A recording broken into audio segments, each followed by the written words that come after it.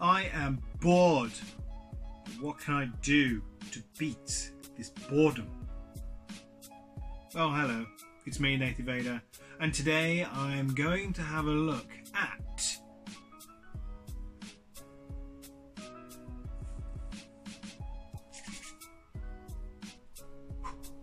here we go. Oh. A Jurassic Park pinball machine. Hope that doesn't happen again. So let's have a closer look at this pinball machine before we get started playing with it. So, starting from the bottom there, you've got a nice sticker along there saying surveillance tracking ball in use. Tracking ball monitors dinosaur position in Jurassic Park. A nice JP logo there. The ball reset spinner there, so you just rotate that round to get the ball to relocate into this little hopper there, and then the trigger pulled back releases the ball into the madness that is this pinball machine. And you've got your two triggers here to keep those balls from falling into the trap there. You've got a load of bumpers here and they're all different. So on this one here we've got the Dilophosaurus, and then you've got the Brachiosaurus, and also as you're going around there are images of the dinosaurs that are kind of relating to what you're seeing here on the bumpers. So you've got an image there of a Dilophosaurus, and then you've got a Brachiosaurus there, quite a large one there, with a nice image of a Jeep there, a little baby Jeep. And then you've got the InGen helicopter there coming in with the Caution logo there. That's pretty cool. And you've got the Velociraptor logo, and there they are, the raptors. Quite happy, quite cute looking raptors actually. Velociraptor again there. They doubled out. They got two bumpers. Then you've got the T-Rex, the Tyrannosaurus Rex paddock bumper here, and the T-Rex that looks nothing like the film version. And another JP logo there hiding at the top. A nice little spinner there, just to add a little bit of fun when the ball's coming out and going around. And you've got a nice biohazard. Biohazard? You've got a biohazard logo there. Warning, biological material. Teratogenic and mutagenic agents present. Well, I hope not. I wiped it down. And a couple of like rubbers there to help the ball bounce as it's going around.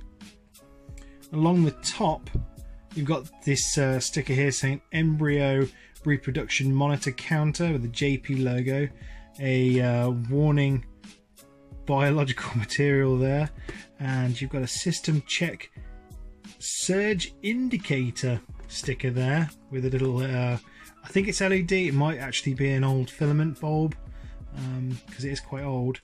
And a really nice Jurassic Park logo going across there with electronic pinball game. They really like to plug this electronic thing back in the 90s because it was all the rage. And you've got a counter reset there, so when you want to start your score again, put it back to 0. You've got the battery compartment here. Interestingly, I bought this on eBay, and the seller made it quite clear that this did not work. They said it wouldn't light up. Obviously, the pinball function worked fine, but electronically it was dead. On the back of this, you have the battery compartment, and yeah, it is looking a little bit scabby, which is one of the first things you should always check is your battery terminals. Make sure you've got a good contact. And there is a bit of wear there, so I was a bit, that might be a bit dodgy. So I got a bit of fine sandpaper just to take the roughness off the corrosion, because what happens over the years is the batteries get left inside these things and they will start to corrode and they will eat the terminals inside, which basically then leads to bad connection and the item won't work. So you need to do some work. And I checked that, and what I found was that it did come on, but not straight away. So it was on and off. And that got me thinking, well, that sounds like a connection issue. So I had a look again. And what I noticed was, if I was to place a piece of card to keep pressure on the batteries, and then reintroduce the cover,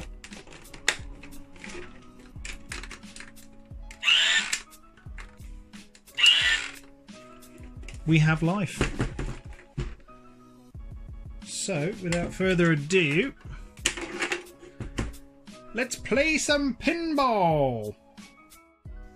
Now I've got the lights dimmed a little because what happens is, when you strike one of these bumpers here, a light will illuminate, which is pretty cool for its age. But also, when you hit one of these bumpers, it also adds to the score. So if I reset the score there, and then if we spin the ball round, and then introduce it into here,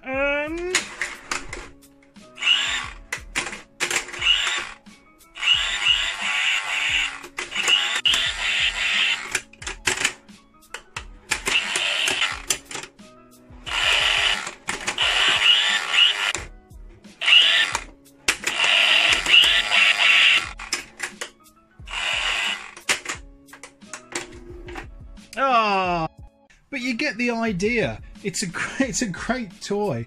It's a little hard to play, especially when I'm trying to do the camera work behind here.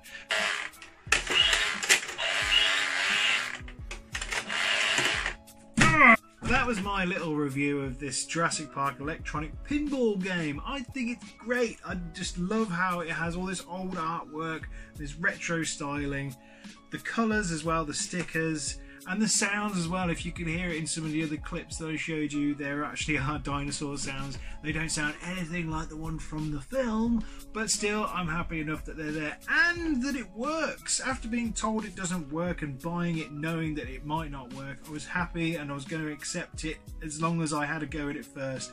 And just having a little check of those battery terminals is always a good thing to do. If you've got a battery operated toy at home that you think might be dead, just double check and make sure that the terminals are just a little bit cleaner first before you completely write it off.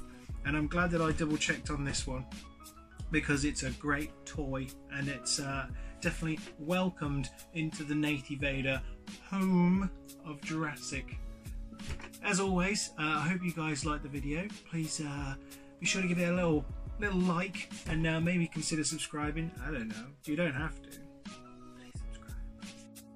And I'm also on Instagram and Twitter, so be sure to check out my pages for photos and videos that I post on nearly a daily basis on anything that I find that are all things Jurassic. But thanks for watching, take care, and I'll see you in the next video. I don't know, I'm going to go back to playing this anyway, so bye for now. Yes! Yes!